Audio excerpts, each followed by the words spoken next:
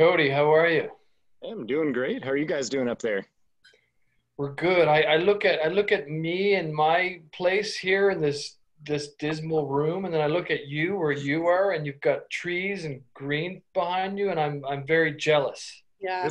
This just happened. It's been raining for 3 days, so Is that right? yeah, this it just opened up. It couldn't have been better timing. Well, that's great. It's great you say that. I think it dovetails well into our discussion today, where we're going to um, talk about the issue of climate and where our whiskey sits and ages and the various things that we're thinking about and the variables that we're thinking about and most of which we can't control and don't want to control. But you are in Hood River, I'm in Seattle, and you've just had 3 days of rain, you said. Yeah, absolutely. Yeah, it stays. So, it's a transition time now in Hood River where it's spring, and spring is obviously transitioning from the winter to the summer. And so basically, here we go. Open to the elements, the whiskey rickhouse. So we call our barn a rickhouse, but I'm going to go into this a little bit more in the next few slides. Um, I think it's fine to call our barn a rack house or rick house, but we also have some areas of the barn, the lower level in particular, which is closer to what would be called a traditional dunnage type environment. So let's just go into big climate. So we were talking, Cody, about the change in the climate that's happening right now. You just had 3 days of rain, and now the sun is peeking out, and I can see behind you some green. Obviously, there's a ton of green, and it's spring is well, it probably is my favorite time at the farm because of that. You have all this rain, you have a ton of plants that are sitting dormant during the winter time, and then the weather starts to change. It gets more dry, it gets hotter, the days are longer, and things start to grow. And you're in the middle of that right now, eh? Yeah, absolutely. Everything is just kind of exploding. The plants that we put into the ground last year, kind of around the house, landscaping wise, they're just popping off. Everything's growing. Everything kind of thrives in this environment out here, which I think speaks to a lot of different things. Even your body is comfortable out here. Your skin isn't dry. You don't get to points where you're uncomfortable. And I think just like with yourself and with vegetation, things like wine and things like whiskey also thrive in environments like this when they're aging, because they're allowed to kind of sit in that golden area, if you will. Right. Right. So just to give the listeners a sort of an idea, Hood River is about 45 minutes east of Portland. We are east of the mountains, and so we are in we're in a very temperate climate. West of us is the Pacific Ocean, obviously, about probably 2 hours west, and then east of us is desert, really arid desert. Eastern Oregon is very, very dry in areas, and so we're in a real transition area. This is Mount Hood. And the Cascade Mountains. Well, so Mount Hood is a volcano. It's not really part of the Cascade Range. It's a volcano, but our climate is affected significantly, mainly by the Cascade Mountains, which lie to our west. And so where we are, we experience 4 real seasons. We have a winter season that is cold with precipitation that is the highest of the year. I think we're about 6 to 8 inches of rain a month during the wet time. And then during the dry season, July, August, it is much more dry than that. So, and we have everything in between. We have the springtime, which we're in now, which is a transition time, and it's becoming much more warm. The days are obviously getting longer. We're just about to hit the longest day of the year now in June. And, you know, like you just experienced, Cody, you've had 3 days of rain, and now well, I think you're going to have more rain coming up in the next few days, but this afternoon it sounds like it's clear and it's more warm, and it looks amazing there. Yeah. Yeah, we are supposed to get some more rain. I mean, as is with the Northwest, it'll be sunny for about an hour, and then the next 4 hours, you're just going to be underneath the water. Oh, is that right? That's how it always kind of seems to go. Yeah. But Yeah, so I mean, these major climate factors or variables are a huge part of what makes our whiskey, unique. And so, like I said, we experienced 4 proper seasons, and we're in the transition season now. But basically, let's go to the next slide there now. Our barn sits in an area that is basically the foothills of Mount Hood. Mount Adams is just to our north across the Columbia River. And you can see by this slide that we do get snow. It's not super common. We probably, I would say on average, we have snow at the farm for a month, maybe month and a half. It does vary. We've had some really cold winters with snow that was 4 months or 3-4 months. And then I think we've had winters too where there was no snow. And then we go all the way to the summers where it's very hot. Probably average highs are in the low 80s and much more dry. And so right now we're transitioning. We're in the springtime, obviously, in the Northern Hemisphere. And our whiskey now, the average temperature of our whiskey is above 45 degrees Fahrenheit. And so things start to happen. Things start to open up. The barrel, the wood starts to open up. There's an increase in the pressure within these casks, and that's driving whiskey into the deeper layers of the wood. And so tastes really start to evolve much more rapidly now than they would have, 2-3 months ago. And so this is this is the time where we start to plan for our whiskeys, our releases. Things lay much more dormant. They don't change a whole lot in the winter, but now things are starting to change and evolve. And we need to now start to plan and watch closely. So you, Cody, you have a number of things that you're watching closely. I know batch 3 finishing casks are happening. We've been talking about cask strength releases that are opening up. And can you tell us a little bit about those expressions that you're keeping an eye on right now? Yeah, absolutely. So, I think there's 3 big ones that are coming right now. The batch 3, which we started here it's a little over 2 months ago now, about 9 weeks. And as you guys know, the port barrels that we are using have different levels of characters still left in them that we can extract from. So one of our barrels that we put into, had achieved what we were looking for rather quickly. So we've moved that whiskey out of that barrel.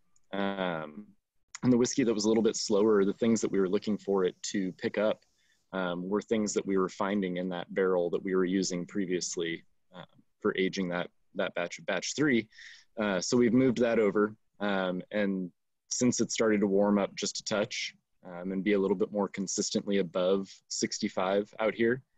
Day to day, we've started to see more red fruit notes pick up in that whiskey as well that we've switched over into that barrel. So we're getting everything that we were kind of looking for by doing that.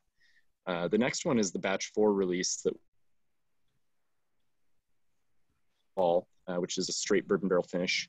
And everything that we're seeing from those barrels downstairs in more of a cellar-like environment is kind of what we were hoping for. They've matured now for 6+ years, and they've taken on a lot of these notes and flavors. And you can just kind of see that by putting them all together, it's going to be a really beautiful expression of kind of a pure American single malt that's achieved a decent age statement. And then, our single cask release, which is something that everybody's been super interested in. We just put that into blending tank about a week ago now.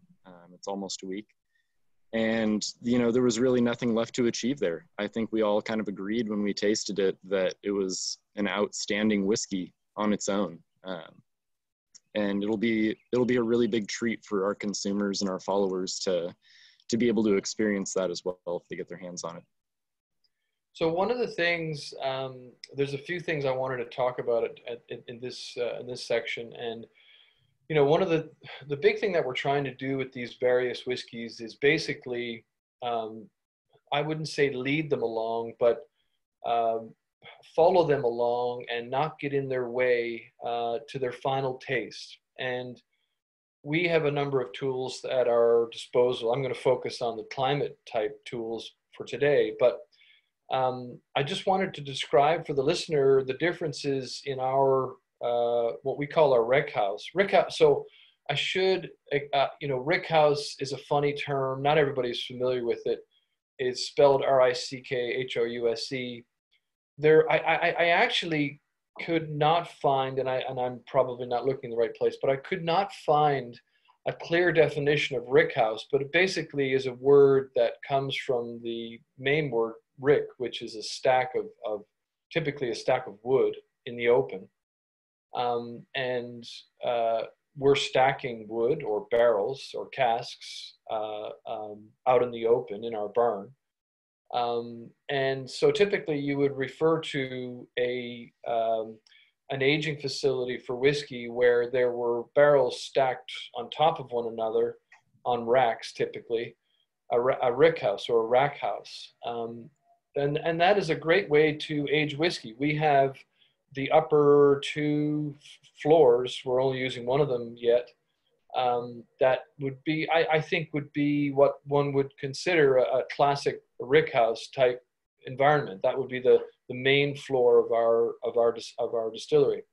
The lower floor is, there are some characteristics of it that you would expect in a rickhouse. So we have barrels that are stacked on top of each other with racks, but it is it's somewhat temperature controlled in that about half of the area of that floor is underground, and it's also concrete. It's got a concrete floor, and so the swings in temperature are much less, and it's much cooler in the summer and less cold in the winter. And that would be what some people would call it more of a dunnage type or dunnage style aging facility, more the traditional Scotch type dunnage facility, where things would be in a single layer, they'd be close to the ground. Typically in a classic dunnage style, I think people would say it would be a more natural type floor rather than concrete. But rather than things being temperature controlled, rather than things being exposed to the big swings in temperature, there's less shifts. It's more of a cellar type situation. And so, and the main thing that I just wanted to touch on here too was also the importance of keeping these many areas clean and free of anything else that is odorous. These barrels are porous, they're wood, and they allow oxygen and other chemicals to pass through them, or molecules to pass through them. And so one of the main things that we're always on each other for is to keep the place clean. So we don't have any cleaning solvents in the distillery. We keep the hoses off the ground. It's a big thing to keep that environment clean and just free of anything that would be off-putting, any off-putting senses. So Cody, one of the things I wanted to ask you about was how we are learning to use these different floors of the distillery to move things along and help these whiskeys be what they want to become. Yeah. And I think that's one of the exciting things, for us right now in this company in general, watching our production and how these different floors and the different temperatures and different humidities that we're experiencing on the levels are affecting the whiskey inside the barrel, and which barrels are actually showing their best on which level, which I think was really interesting about a week or two ago when you guys were down here at the farm, and we got to taste through the Canton barrels especially. And seeing how the Canton barrels, which is a just toasted barrel, there's no char going on the inside, and how different that was between the cooler temperature downstairs and what we were experiencing upstairs. And something that really kind of struck in me as well when we were tasting, I mean, that young spirit, it's about what, a little over 2 years old now, upstairs. It reminded me a little bit of the texture that we had seen off of the batch 2 that we had left upstairs in the rum barrels. There's almost kind of like this creamy marshmallow texture that you're getting from the hot heat and these barrels that are either neutral or just toasted. And it's a discovery for us. You know, it's one of those things where we're experiencing these things and figuring out where things are going to fit the best. It's really a puzzle. So as we go on and as we keep experimenting and learning and going through new finishing barrels, and typically, you know, we're using our finishing barrels upstairs to kind of speed up that process and get what we're looking for the most out of the barrel, because heat does lead to further extraction. Yeah, our process is just going to change the more we learn, and we'll dial it in better and better and better as we go. So it'll be exciting to watch how we evolve the more we learn. Typically, Sash, you can, yeah, just advance the slide there if you don't mind. But typically, one of some of the sort of concepts that we keep in mind is, you know, if you think about bourbon and rye, where they're typically, well, bourbon, I would say traditionally is aged in the American South, where things are much hotter in the summer than I would think they would be even in Hood River. And more typically in those areas, you will be extracting more of the tannins from these casks.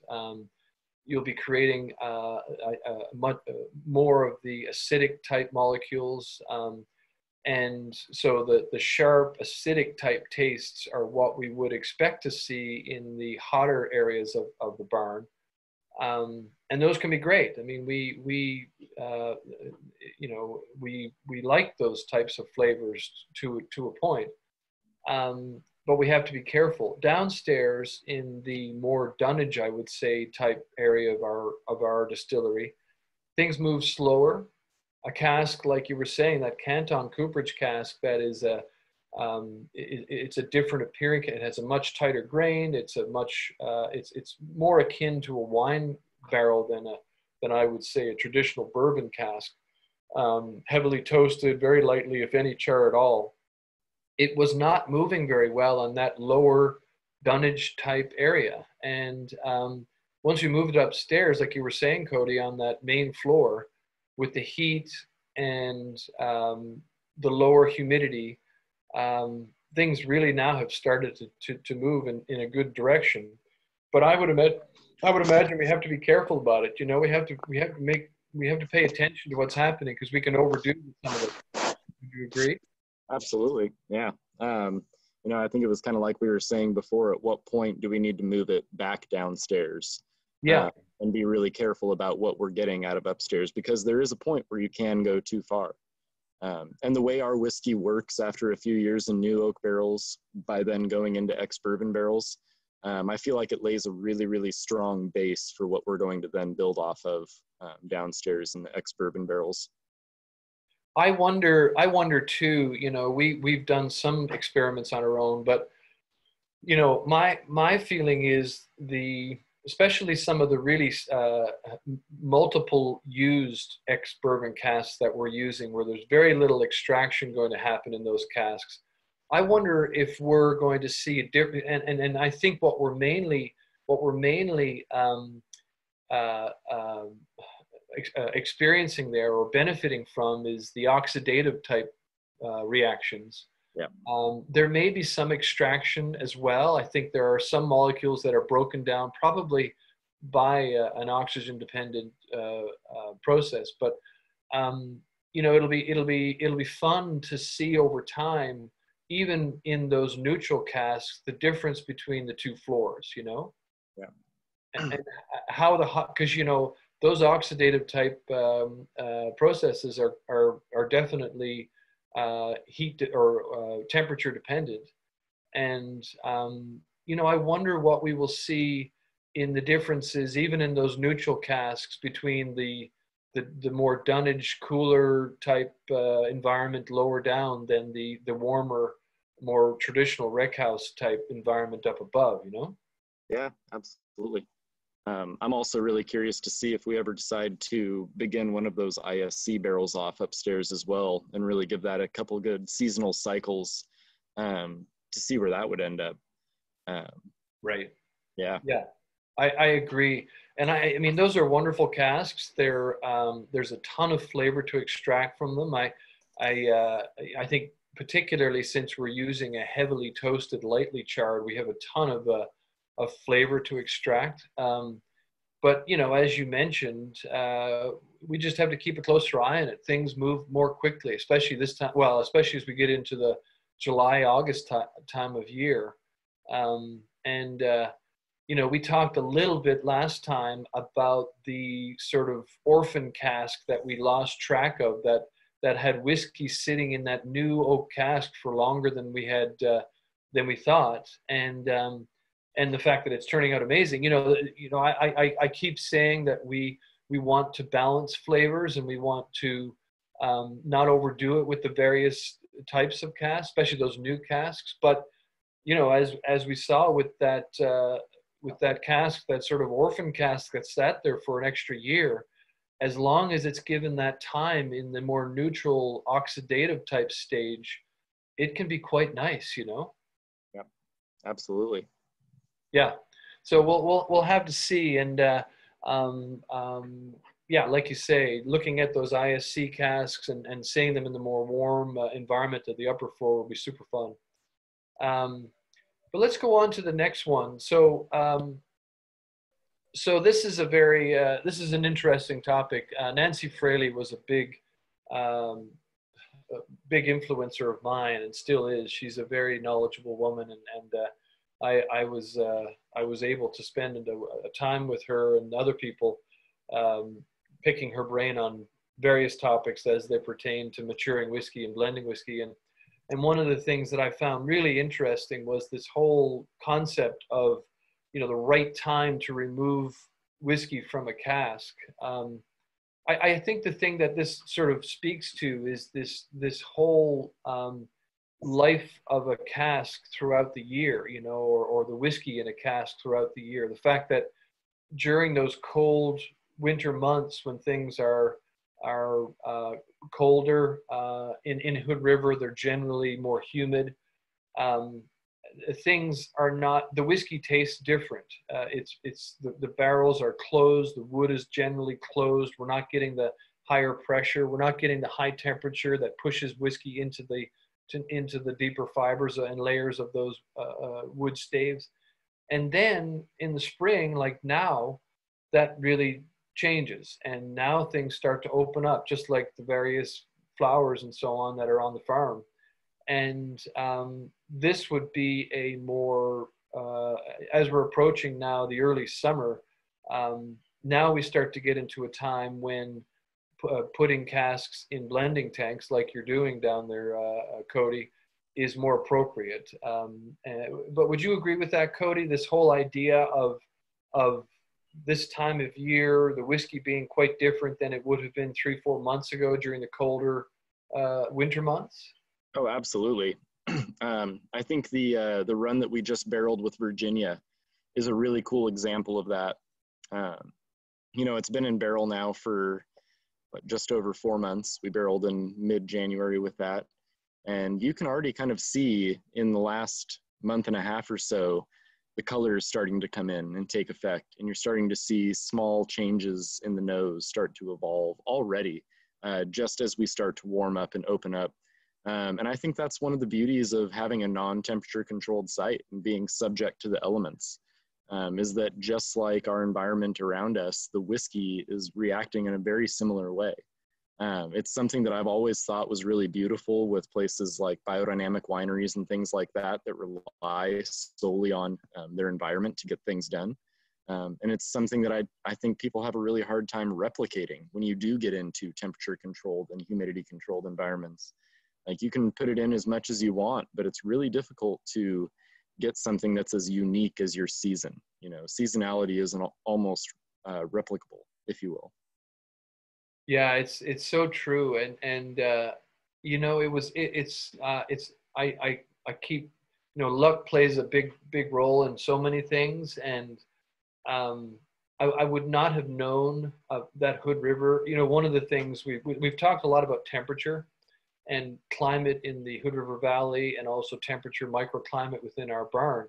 But the other thing is humidity. You know, we benefit from an amazing humidity, not just because it's pleasant to live in. We're not too dry, we're not too humid, but that also is a very nice place for whiskey to sit. Humidity, if the humidity is too high, you'll get mold, musty flavors developing, especially in the darker, cooler areas of the aging facility. And then the opposite as well. I mean, there are places I know that we all know of that are quite hot and dry for a lot of the year, and they really do struggle with evaporative loss, and also just flavors that can be quite sharp and acidic in those hotter type environments. And so yeah, it is quite nice that we, you know, not only is the Pacific Northwest a very pleasant place to live, but I think as a result of that, it's also a really nice, pleasant place for whiskey to evolve and become what it wants to be, you know. And so humidity is the other thing. But yeah, we're now entering a part of the year where our whiskey is above 60 degrees Fahrenheit on average, becoming that anyways. It's probably not quite there, is it, Cody? What would you say the temperature of the whiskey is now? I checked yesterday, it was 54 and a half. Yeah. So we're just starting to get, I would imagine probably the average highs now are probably in the mid 60s, high 60s, would you say? Yeah, I mean, we've kind of had a weird little spring. It's teased us a whole bunch. You know, we've had weeks where we get up into the 70s and then we dip right back down into the mid 50s, low 60s, which is kind of like this week. You know, it was after a nice warm weekend, we dipped right back down, but we're headed back up, and I hope this is the last one. Right. Yeah, you know, that's right. But on the other hand, when we have those super hot, dry times stretches as well, it's not always the best thing. Things move too quickly. We lose a lot from evaporation. But I hear what you're saying. Yeah, but you know, I think the other thing to touch on as well is those fluctuations, those periods like you talk about where things are really hot and nice, like low 70s is a super pleasant temperature to be in. Those are great to be in, obviously, but when things cool down, it's that fluctuation as well that really makes things nice and move along in a good way. We don't deal with those prolonged super hot, dry periods, and so we don't see as much of those really sharp, acidic type tastes coming out as much, you know, as I think we would if we were in a hotter, drier part of even Oregon, you know. Yeah, absolutely not. Phil, I'm going to interrupt, and there's quite an amusing thing going on in the chat where there's some wagers being placed on who out of you, Cody, and Gregor could get on a single lungful the most out of the Valanche or the whiskey thief. So just wanted to throw that in there that when this is all over, I think we need to, COVID is done and we can gather. That could be quite a fun little wager to place between the three of you. My money, of course, is on you, my love. So is this basically using the barrel thief as a straw? Basically. Okay. Is this a drinking game we're talking about here? It's just a wager between a Scot, an American, and a Canadian. I didn't want to interrupt, but I thought that was pretty funny. That's awesome. We've never done that, and I don't know if I actually want to try and win that wager. Yeah, right. I don't think so. My may not money's say the on best Greg. thing. Anyway, sorry, continue. No, well, I mean, those were the main points that I think, Cody, were there other things that you wanted to bring up? I mean, I think we touched on just about everything. I think the other thing that we would be able to bring up, though, and talk about, which is pretty cool, is that, like we were saying this whole time, our humidity out here and in other places, it can really affect things like your ABV in the flavor. And so when you're going into barreling, and something I think is cool that we were talking about with Clear Creek, you know, in this estate run that we just did this year as well, and the things that they experience in their barrel room from corner to corner, from bottom to top, and how they have to plan for that when they go in and they make the run and they're trying to hit a certain ABV, so that they know that after 4 years in barrel, if it's too dry, the humidity is too low, that they're going to be burning off the water and the ABV is going to go up. And so they're planning for that. And for us, it's kind of beautiful that we're in an area that we can't control, but what we're seeing is a very consistent level for our ABV, and there's not a whole lot of change. And That is fun. It is fun, and that's a combination of temp and humidity that's doing that. Is that right? Would you agree? Absolutely. It's a magical balance, and it's something that I feel like everything feels out here, and it makes it a very, very great environment for aging whiskey and anything in general. I think it would all thrive if we decided to do it, you know. Yeah, it is quite amazing. The other thing that I didn't mention about the location of the distillery is that it's in a bit of a valley.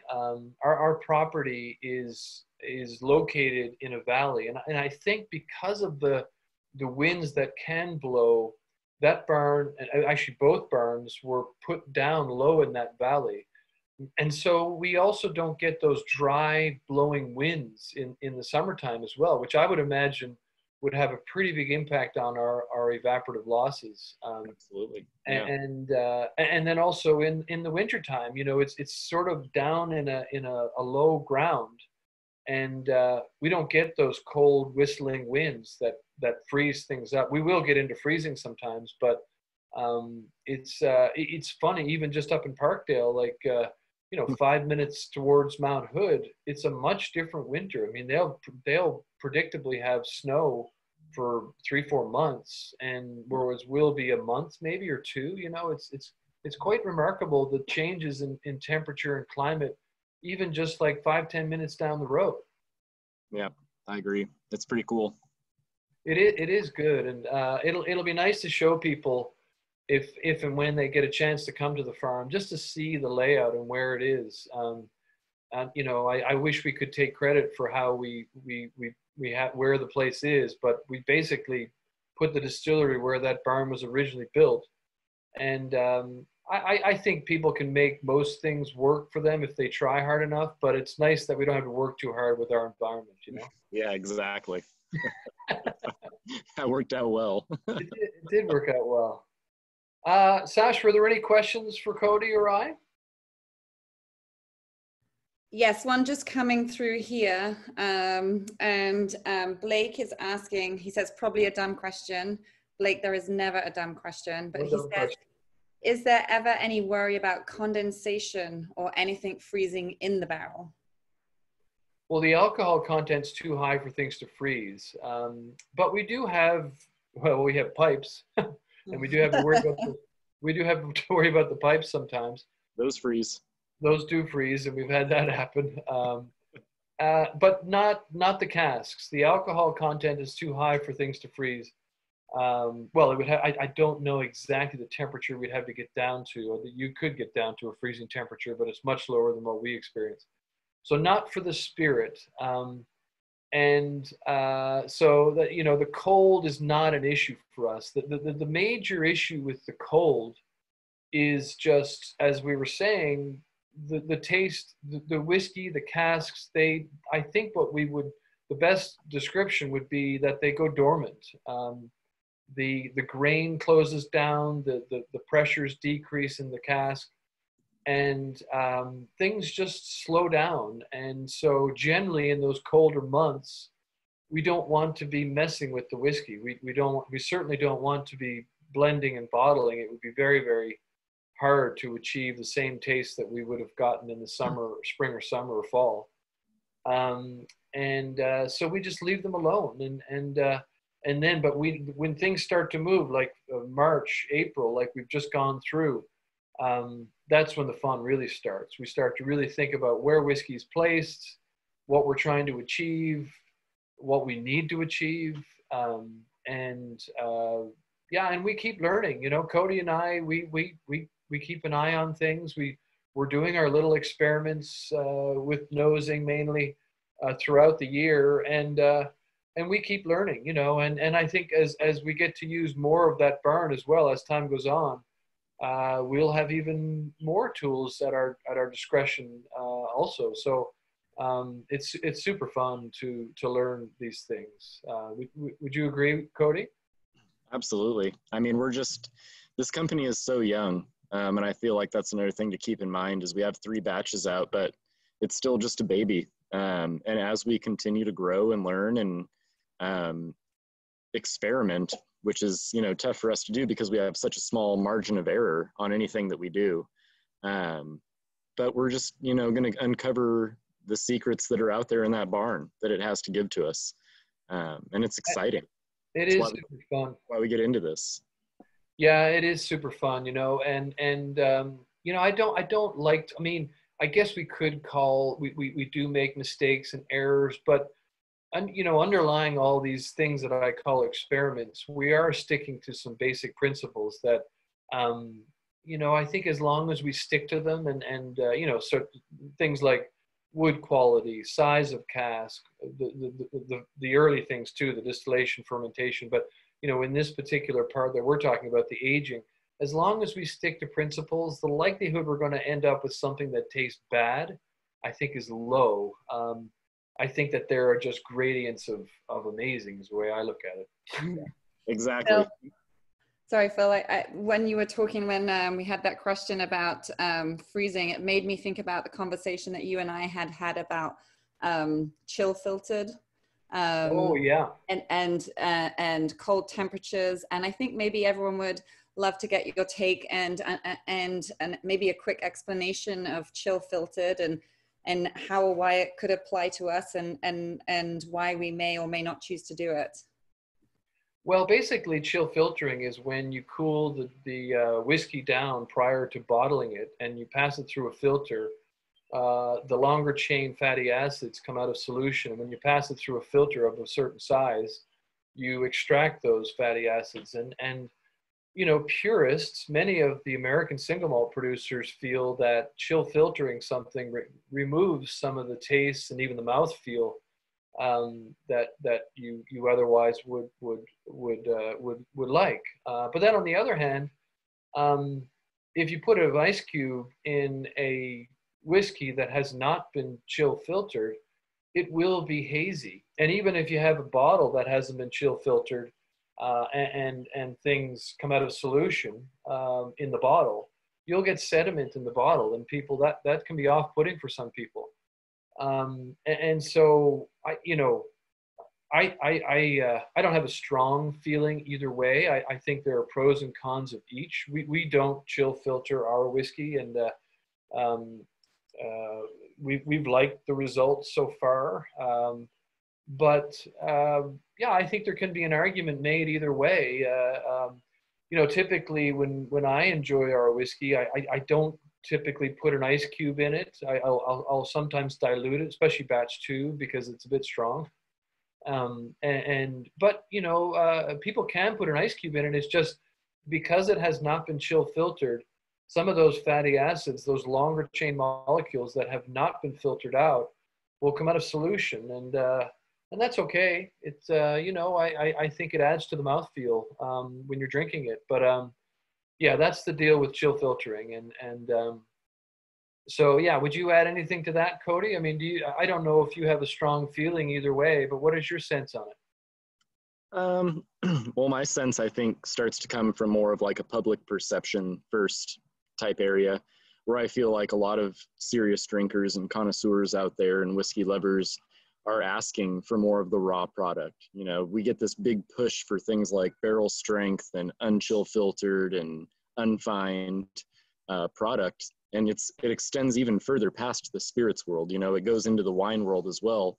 But I feel like it's more of the consumer trying to further educate themselves and really get down into what is the real product. You know, they don't want to see the veil. They don't want to see all the fluff and all of that sometimes people will add to their product because they feel like that's what they need to create a good product, which I think is exciting. It's an exciting turn to see the consumer want those things. And I think it's really important because it means that people are becoming more educated and they're becoming more nerdy. And that's what we all want in the end. it? Totally.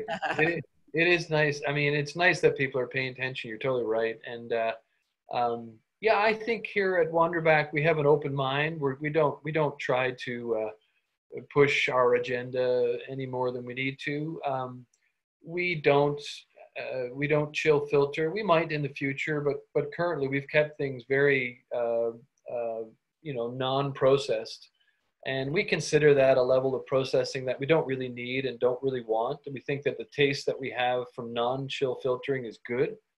But yeah, we don't have a strong opinion against it. It's just or either way. Phil, Yeah. can I hop in again? Another comment saying, I noticed batch number 1 is 45%.